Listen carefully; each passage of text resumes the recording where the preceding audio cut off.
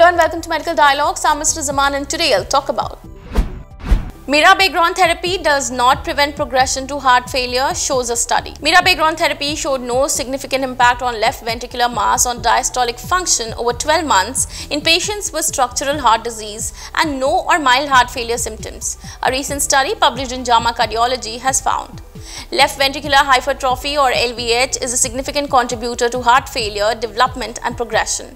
For individuals in the pre-HF stage or pre-heart failure stage, which is stage B, there has been a lack of effective treatments to prevent the transition to overt HF, which is stage C. A new study investigated whether activating beta-3 adrenergic receptors or beta-3 ARs using the beta-3 AR agonist Mirabegron could be a safe and effective approach to prevent the progression of LVH and diastolic dysfunction in patients with pre or mild HF. Aspiring to excel in medical journalism and delve into the intricacies of health and medical reporting? Explore our comprehensive course on medical and health journalism available at the Medical Dialogues Academy. Learn from industry experts who possess in-depth knowledge and experience in this field. For further details, scan the QR code or access the link in the description box below.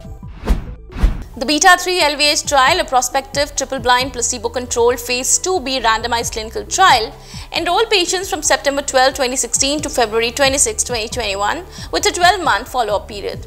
The trial randomized participants 1:1 to receive Mirabegron, which is 50 mg per day, or a placebo for 12 months. Among the 296 enrolled patients, Mirabegron had a neutral effect on LV mass and diastolic function over the 12-month study period. The Mirabegron group showed a 1.3 gram per square meter increase in LV mass index or LVMI and a minus 0.15 decrease in Doppler velocity ratio compared to the placebo group.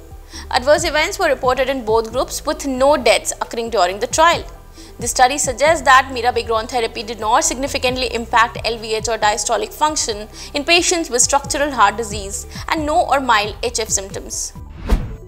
That's all for today. Stay tuned to Medical Dialogues for latest updates. Never miss a medical update from Medical Dialogues. Like, subscribe, and press the bell icon.